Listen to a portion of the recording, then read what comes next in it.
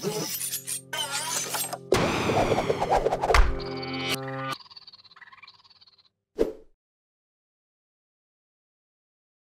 development of the self-concept. The self-concept is developed primarily through our communication with others. Because humans are social, we develop an understanding of ourselves as a result of our relationships with others. A significant other is a person whose feedback is especially important to us. The significant other's opinions about us are crucial in our role of developing our understanding of ourselves and of how others view us. We develop our opinions about ourselves by observing the way that others respond to and communicate with us. For example, a child's parents are significant others. Their feedback helps the child understand who he or she is. As the child gets older, an older sibling's opinions may also be valued. Later on, an influential teacher or an athletic coach may become a significant other. In the teen years, perhaps certain members of the peer group become significant others. How dependent do you think the people in the photographs are on receiving valuable feedback from the significant others? In each case, the significant other plays a role in helping the individual develop an understanding of him or herself. I am a good girl. I do well at reading. I can't hit a curveball. I guess baseball is not for me. My conductor expects me to be a strong influence on the rest of the violin section. I think he likes my company.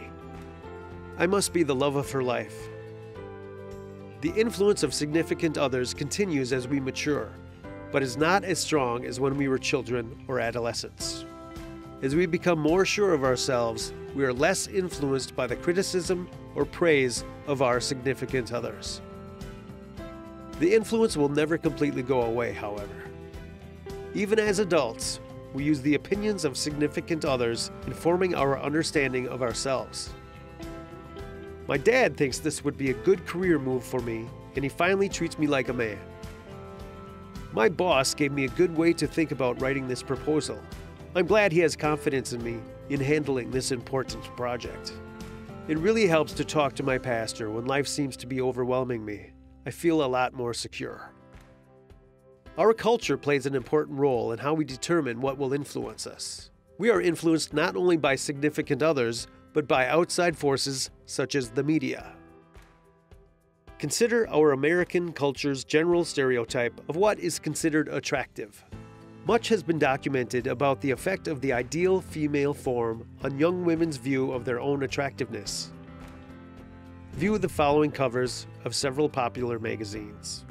Think about the influence that these images have on readers as well as on casual observers. For example, a 12-year-old girl who does not read Cosmopolitan magazine, but every week at the grocery store checkout line sees the models that the magazine promotes. This form of media can play a role in shaping people's opinions about what they should look like, what they should be doing, and what their sex lives should be like. If such media images have no influence, what then must be people's already developed self-concept about sex, glamour, and relationships? If these images do play a role, how do they affect self-concept and how people communicate with each other? Our self-concept goes through constant evaluation and adjustment throughout our lives. This completes our learning activity on the development of the self-concept.